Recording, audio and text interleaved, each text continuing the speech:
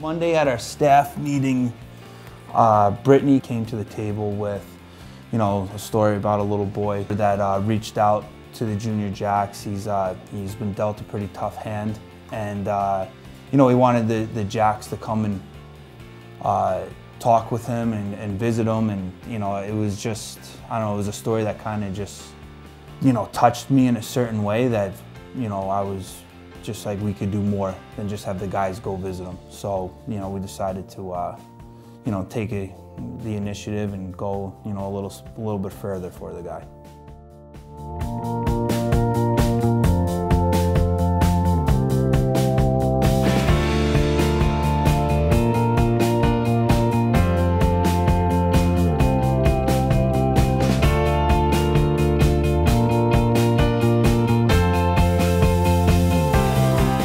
Introduced him to all the guys, hung out in the locker room a little bit, went up to our shooting station up in the annex.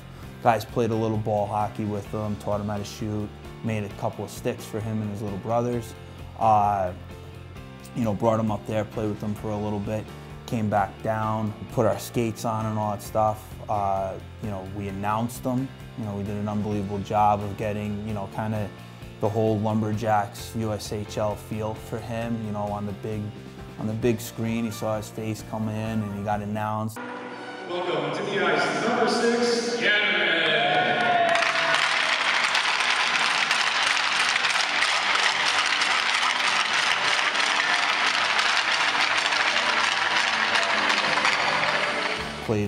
Played some relay races with his 2 brothers as well. They sat in chairs, pushed them up and down the ice. We, and then we played a little baseball on the ice, hockey style, and we had a pizza party, and then at that point you watched the guys practice a little bit.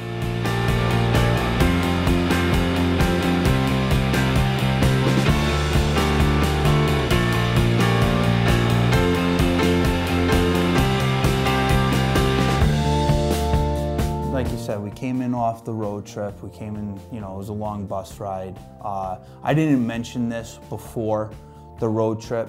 Just wanted the guys obviously to focus on the game.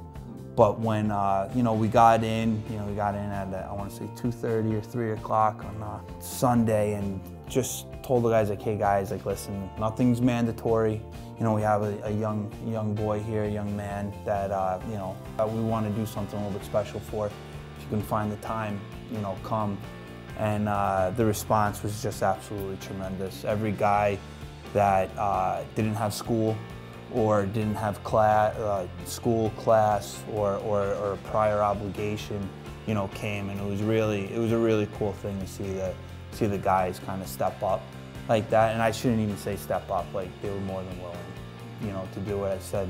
Gave the information, and next thing I know, everyone was here. They were playing hockey. It was great. It was a great day.